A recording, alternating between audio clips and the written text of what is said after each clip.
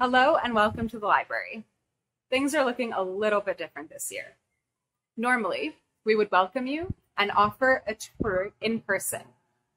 But since the library is physically closed, I'd like to take you through and show you some of the key service points that will be available to you when you're able to visit in the future. So here at the loan desk, you can check out books, reserve materials, and ask the library staff about services in the building and also about how to use the library. For now, while you're working remotely, you can email request@uvic.ca to access library print materials. But we've also got lots of materials available online. In the back in the lounge, you can work, talk with your friends, and play the silent piano. Moving along, we get to the research help desk, where during the day, you can get help with finding resources for your assignments, search strategies for your research, as well as with formatting citations. After hours, you can get support by email, phone, or text. Library staff can also help you at the technical help desk with things like accessing UVic's Wi-Fi, setting up wireless printing, formatting your papers, and they can also answer your questions about software like Microsoft Office.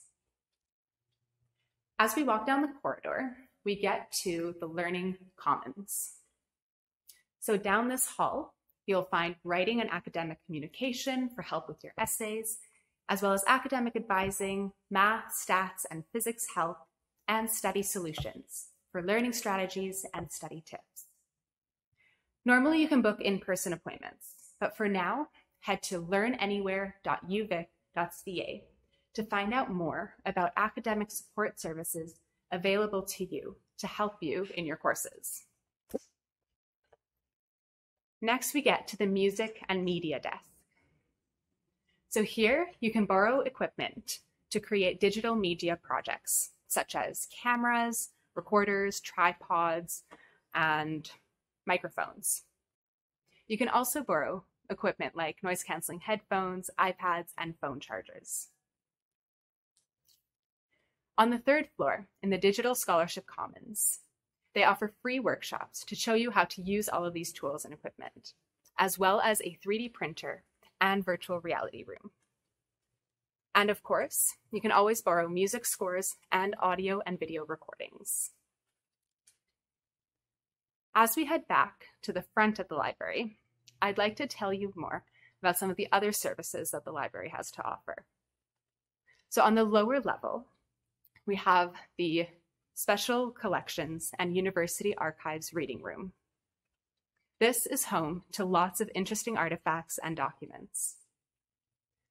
As you can see, we also have lots of study spaces, both for individuals and for groups, and tons of computers that you can use. So over here are the group study rooms, which normally you can book online. For now, you can book study spaces in BiblioCafe. Just email the library for more details. Please remember that although the library might be physically closed, we are open virtually to help you with all of your research and library needs. Good luck with the new term, and we look forward to welcoming you back to the library when we are physically open.